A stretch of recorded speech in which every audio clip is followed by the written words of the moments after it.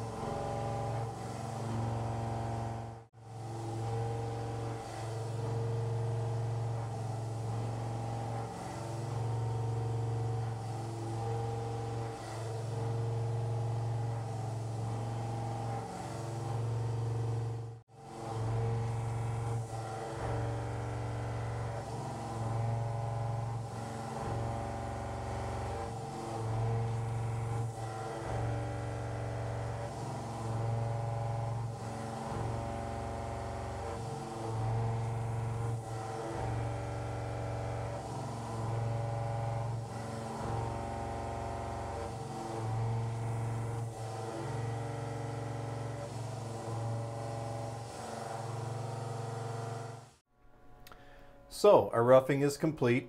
We have a total depth of about 3¼ inches top to bottom for our core. There's a fair amount of slope on this shape, as you can see. Our button cutter, double-sided button cutter, took 8 minutes and 47 seconds to complete the roughing routine. Keep in mind, with a button tool versus high feed, the scallops that are left on the sloped surfaces are actually smaller with a button cutter. So you do get a little bit of a smoother surface to work with for your semi-finishing and your finishing work after the roughing is done.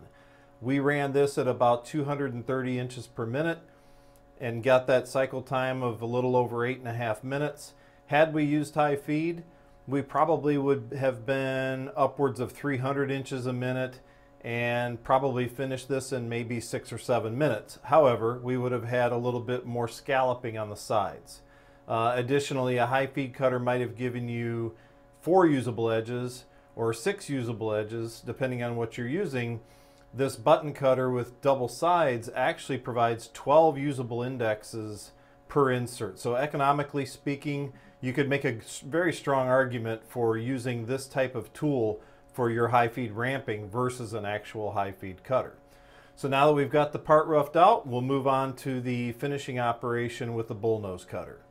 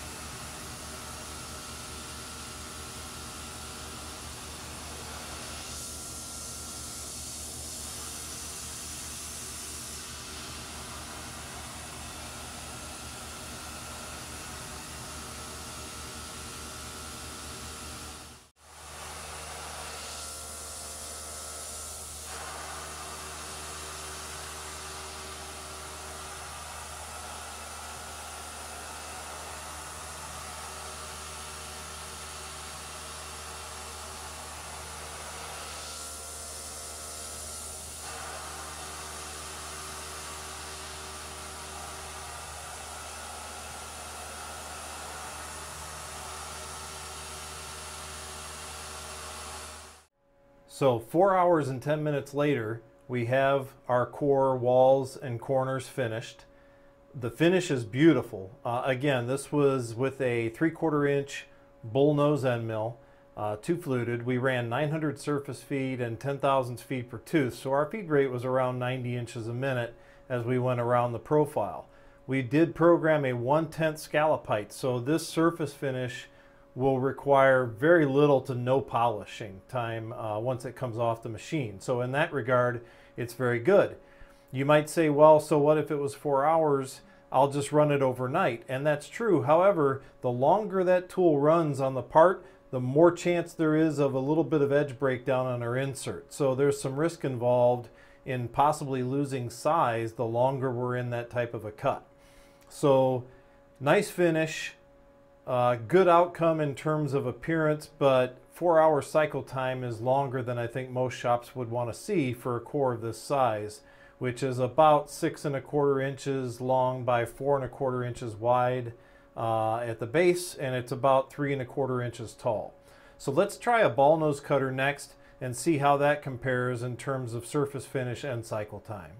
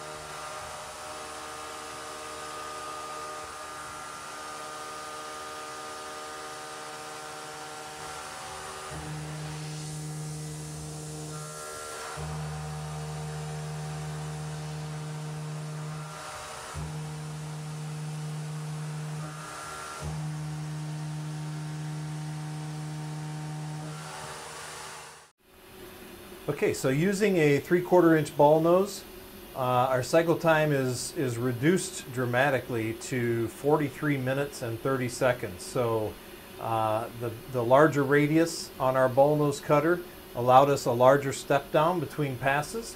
Still gives us an extremely good finish, possibly even a little bit better than the profiling cuts did with the bull nose tool and the smaller radius on that one. So big improvement in cycle time, nice finish. The trade-off here is we're going to lose our ability with that large radius on the ball nose.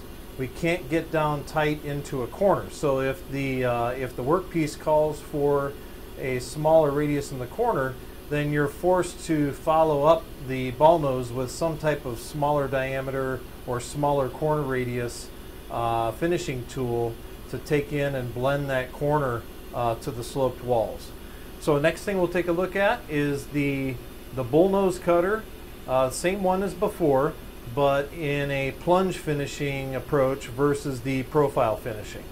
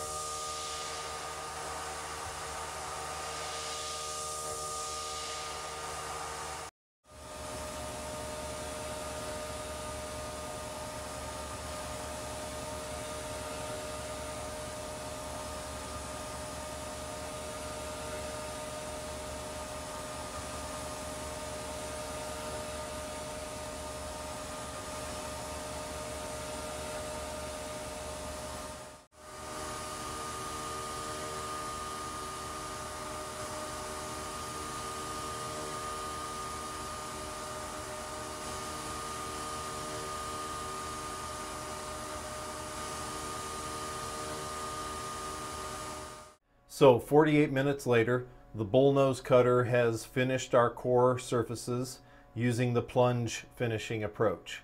That's about 4 minutes slower actually than the ball nose cutter was, but about 4 times faster than this same style tool was in using a profile milling approach. So the plunge finishing approach literally cut the cycle time by 75%.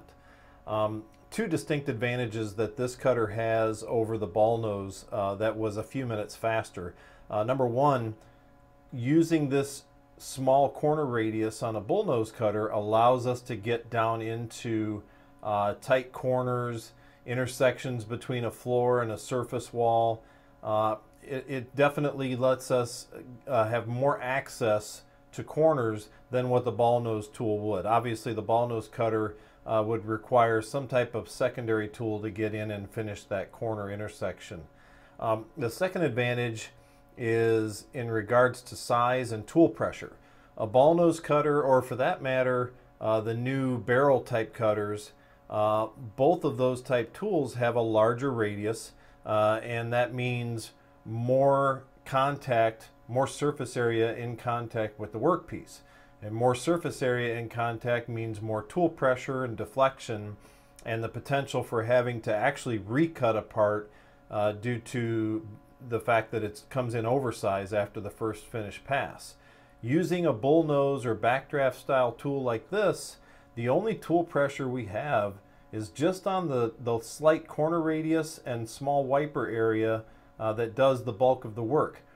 The insert then back tapers away, creating a very small amount of tool pressure when you're cutting like this, and that generally means that we take the part to size in one pass rather than having to recut.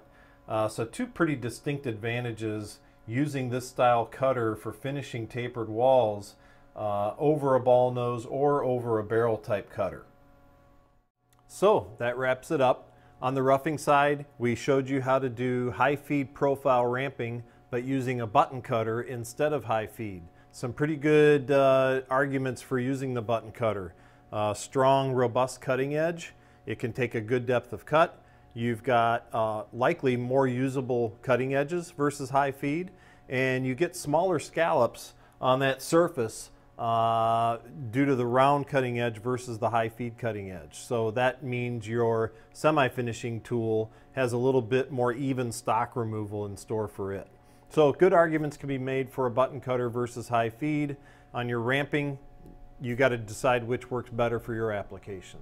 On the finishing side, we showed you typical waterline profile finishing using both a bullnose and a ball nose cutter. Obviously the ball nose cutter has a huge advantage in terms of cycle time, but tool pressure is increased. Now whether that's a ball nose or a barrel type cutter, definitely much more tool pressure than using a bullnose style tool. When we went to the bullnose plunge finishing style, cycle time was very comparable to the ball nose, and we're generating a lot less tool pressure versus a ball nose or a barrel type cutter, and we can get into these tighter corners that we can't get into with the ball nose. So good advantages there in the plunge finishing, but using a bullnose low pressure tool. Hopefully you found this helpful. If you'd like any more information about this or other applications from Dapra, call us at 800-243-3344 or email us at info@dapra.com. Thanks for watching.